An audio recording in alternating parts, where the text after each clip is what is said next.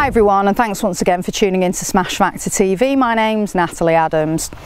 We're out on the course again today and we're having a look at how to help you hit a shot where you've got low hanging branches in front of you, so you've just come off the fairway, you're wanting to play that ball back up but you don't want to hit the trees in front of you. All you've got to do here, first of all, I'd say just take a less lofted club than you need for the yardage, so that'll help you keep the ball flight down if you've got lower loft on the club. So if instead of hitting a 7-iron, maybe hit 5-iron just to help you keep that ball down.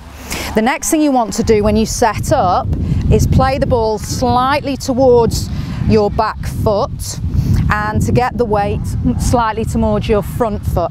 And you also want to really try and get the handle leaning forward. So as you set up, ball slightly towards the back foot, weight towards the front foot, and angle the shaft towards the target. Again, that'll help de-loft the club.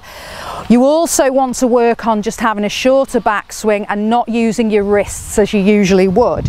So if you'd usually play and swing the club back and hinge the wrist, that's going to help you attack down on the ball and will produce that high flight. So you want to work on keeping the left arm and the shaft in a more horizontal position. So rather than cocking the wrists, okay, work on taking the club back, not activating the wrist, not cocking the wrist, and then as you swing through, again, just stunting the follow through rather than letting the club hinge up. That'll help you get that lower ball flight. So ball towards the back foot, weight towards the front foot, hands forward, and then just not hinging the wrists. You can see that gives you that very low ball flight that comes out. It'll scurry up the fairway for you, help you make the green.